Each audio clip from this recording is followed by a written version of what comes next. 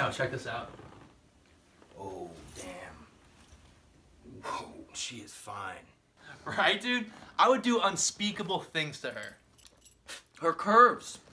Her curves. Are they even legal? Hey, I would show her a thing or two. Dude, we would be going all night non-stop until the early AM hours. Dude, I would do the dirtiest things to her.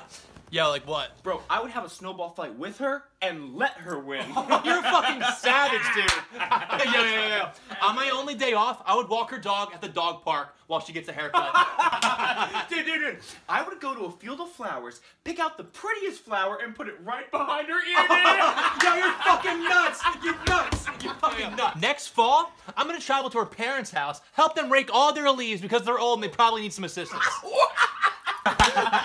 Dude, if she were to ever go to Australia, I would make her the best Spotify playlist so she can listen to it all the way there.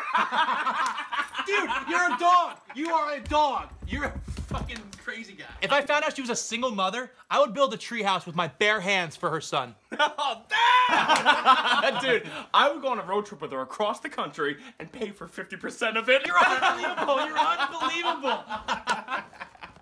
Don't tell anyone this, but I'd probably kiss her on the lips. What did you say? That I would kiss her on the lips.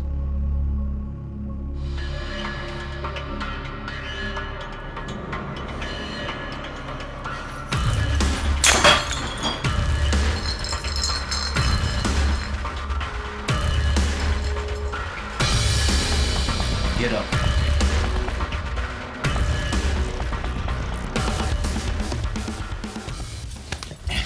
Don't you ever talk about women in my house like that ever again. Do you understand me? Yes. I'm sorry. Say something else. I would take her out to a 5-star restaurant and I would pay for her full meal and I would walk her out and open the door for her. You're the fucking man, dude.